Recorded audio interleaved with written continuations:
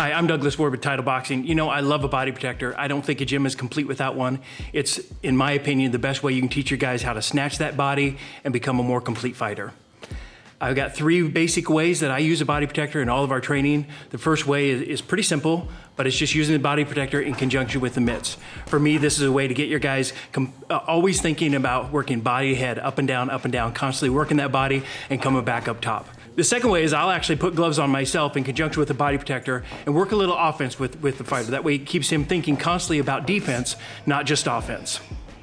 The third way is I like pairing up 2 fighters together. You put one in a body protector and gloves, the second one in gloves, and have them just work a little bit. The guy on offense is throwing a little bit of, a few jabs, maybe right hand once in a while, just to keep the guy, again, focused on his defense and not just going offense only.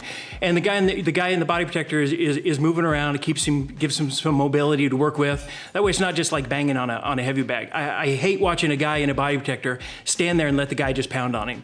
You're not really getting any good out of it that way. You just will work on a heavy bag. So if you're in the body protector, that guy wants to be giving him some mobility and moving around a little bit, touching him back every once in a while to keep him honest. There are a lot of ways you can incorporate a body protector into your workout routine. Those are 3 ways that I like, that I kind of tend to gravitate towards. Again, I think body punching is still a lost art. You see some guys do it very well, but still too many ignore the body and are just head hunting all the time. So incorporate these kind of things into your routine and you become a more complete fighter and an outstanding body puncher.